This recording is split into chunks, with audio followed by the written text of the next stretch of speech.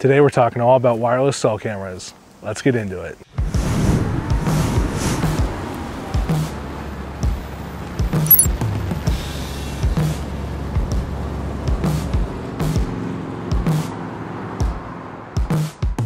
Today we're going to talk all about wireless cell cameras, why I like them so much, why they're revolutionary to the way I hunt, and then how to take them from the package into the tree, literally. Let's get into it. So the wireless cell camera has literally changed the game for me. It's one of the most innovative products that I use for hunting, bar none. It's probably one of the biggest things that's come out in the last 5 years or so. It's really changed the way that I hunt. And what's great about these is they're literally real-time eyes and ears in the woods that prevent me from having to go into the woods to figure out what's going on in there. So way smaller of a footprint for me to be in the woods rather than kind of going in and checking cameras sporadically. Before wireless trail cameras, what I would do is I would litter the woods with cameras. I'd figure out my spots, I'd have the cameras out in the woods. Then I would go in maybe once every week to 10 days, I would check those cameras, and then I would formulate a game plan on where to hunt. These puppies have literally cut that learning curve down to instantaneous feedback for me to know when to go in the woods, when to check the cameras, and when to hunt a certain spot. These cameras have made me more efficient of a hunter, hands down. So I've been using the Moultrie cameras now for a couple seasons, and I absolutely love them. I haven't had any issues with battery life, connectivity, etc. I've actually been very surprised at how long the battery life lasts on these. I've been getting anywhere from like 8 months to a year of battery life, and it all depends on images. So obviously some of the places that I'm putting these cameras, you know, I only get about 6 months of battery life. Some places I get well over 12 months. It really depends on the number of images. It's also important to note that I'm probably not the best test for a true battery life longevity test, because I move my cameras around a whole ton.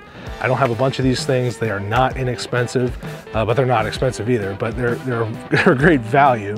But in the same token, you know, I don't have a ton of these, so they're very important for me to kind of keep rotating around and keep in the hot spot.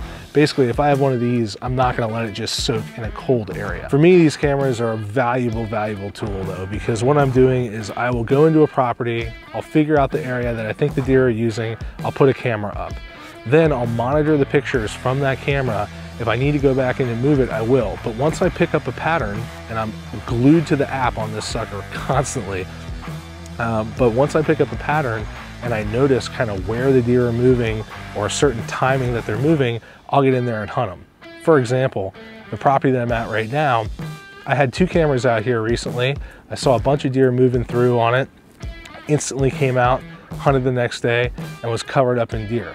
Now, unfortunately for me, that didn't result in a harvest, but it was still something that I knew where the deer were, even to the point where when I came out here to hunt these deer, I knew exactly that they were in there when I got here, and I was able to watch on the camera and wait for them to walk off and bed down before I climbed in midday to hunt. That's pretty cool. The process of setting these cameras up is really easy. And one of the cool things about these Moultrie cameras is the fact that they have the individual cell camera that's all housed in one area, but they also have their field modem camera. Now the field modem will work with a laundry list of current cameras that they already have. So instead of having to just get rid of cameras, you're able to take the cameras that you currently have and connect them to this field modem and have it work just like a cell camera. So I probably have a 50-50 mix between these cameras themselves and the ones with the field modems, and they both work flawlessly. One of the other features that I really like about these cameras is the Moultrie app. The Moultrie app has been flawless for me, and I really like all the data that it keeps. For example, the moon phase, time, temperature, obviously, barometric pressure. It correlates it all into an app where you can keep track of different moon phases, time of day, barometric pressure, and the search feature on the side has been fantastic to try and weed down or recreate the current weather systems that you have and try to isolate patterns of deer movement within it. The process of setting these cameras up is super easy. First, take the camera out of the box. Once the camera's out of the box, you put the batteries in it. Once you have batteries in the camera, you literally just turn the app on and walk through the prompts to add a new camera. It'll ask you to scan the barcode. Once that barcode is scanned with your phone, you then just select the plan that you're using, you're up and running.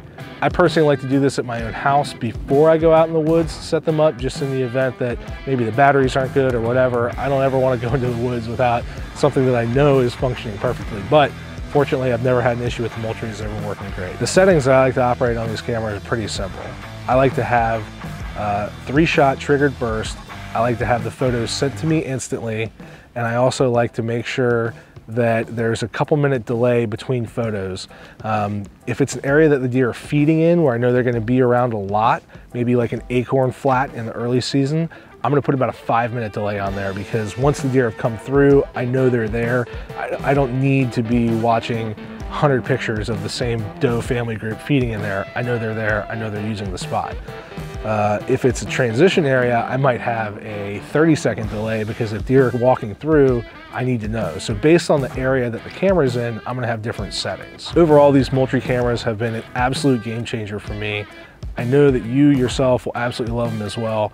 If you have any questions, let me know below. Otherwise, make sure to check these out. This to me is something that is super important. It's a very valuable tool. It's a much more important tool than like the new bow that's coming out, or you know, new boots or something like that. I mean, to me, this translates directly into me being more efficient, a better hunter, and able to harvest more animals. So that's what I'm interested in. That's why I'm here. Thanks for checking this out. If you have any questions, leave a comment below. Make sure to hit the subscribe button. Plenty more stuff coming out. If you have anything that you'd like to see or have me cover, feel free to leave it below also, and I'll be happy to do it.